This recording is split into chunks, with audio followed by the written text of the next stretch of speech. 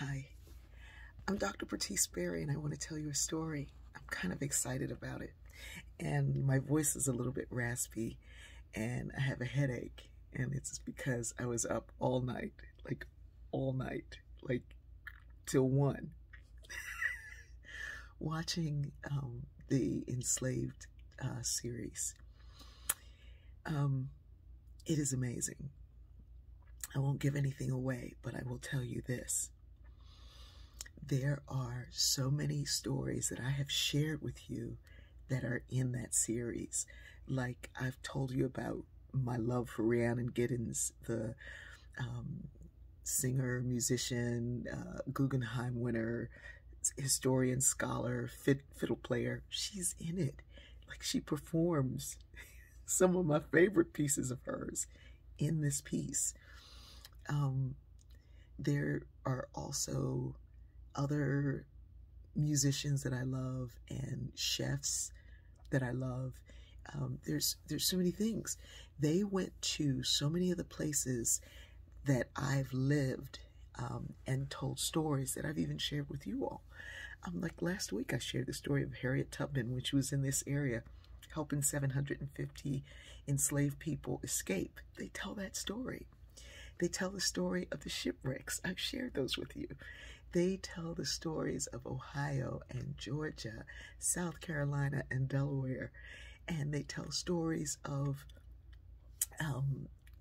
like amateur historians and divers, professional divers who dive to see at the bottom of the ocean floor these shipwrecks and find pieces of Delft Blauw, the Dutch ceramics and things that are there. It was incredible. It was absolutely incredible. Is it difficult to watch in the beginning? But for someone who has studied this most of my life, it was just amazing to see in a series all of these things come to life from probably, I'll say, no less than a collection of 200-300 books that I've read. That there are pieces from that many books in this one series. Yeah, it's a whole series. Like I think 5 or 6 episodes. Sometimes we want to look away because the story is difficult. It is a difficult story. But like with any story that tells the truth, there are people who did the right thing. There are so many people who did the wrong thing during that period of time. And all of the right questions are raised. Questions you all have raised. They're there. This is just one series.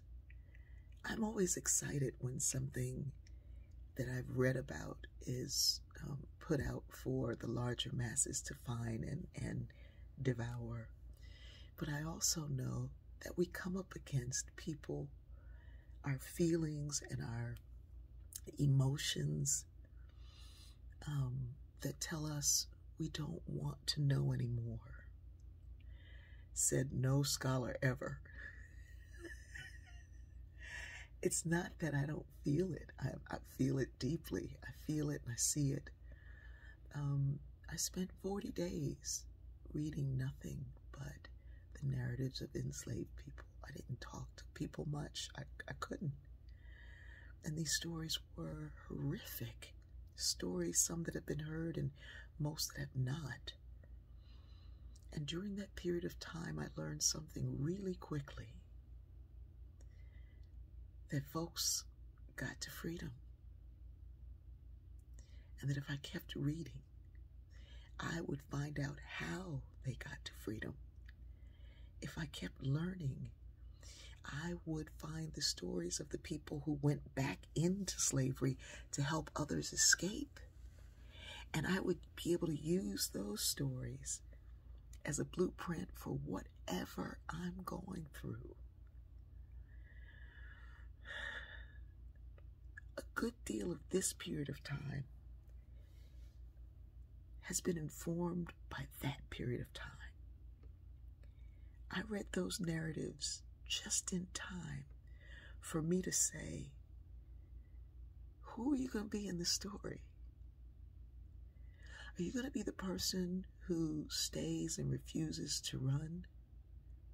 Who refuses to follow all logic to get to freedom? And in this case, it's as simple as wearing a mask and staying in unless you have to go somewhere.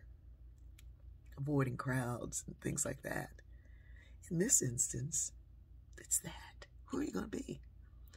Are you going to be the people in disbelief who just spread lies and rumors?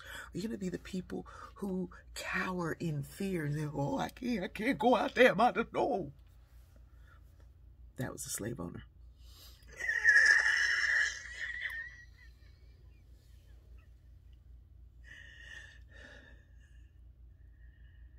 Or will you be the person who says, let me learn? Because in the learning, as difficult as it may be, I'm learning some things that I need for the future. I love you all.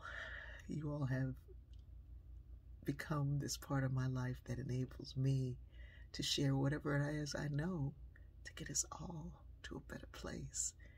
And in return, you're giving me what you know to get to a better place. This is truly, truly joyful. It's difficult, but I see the future. I love you.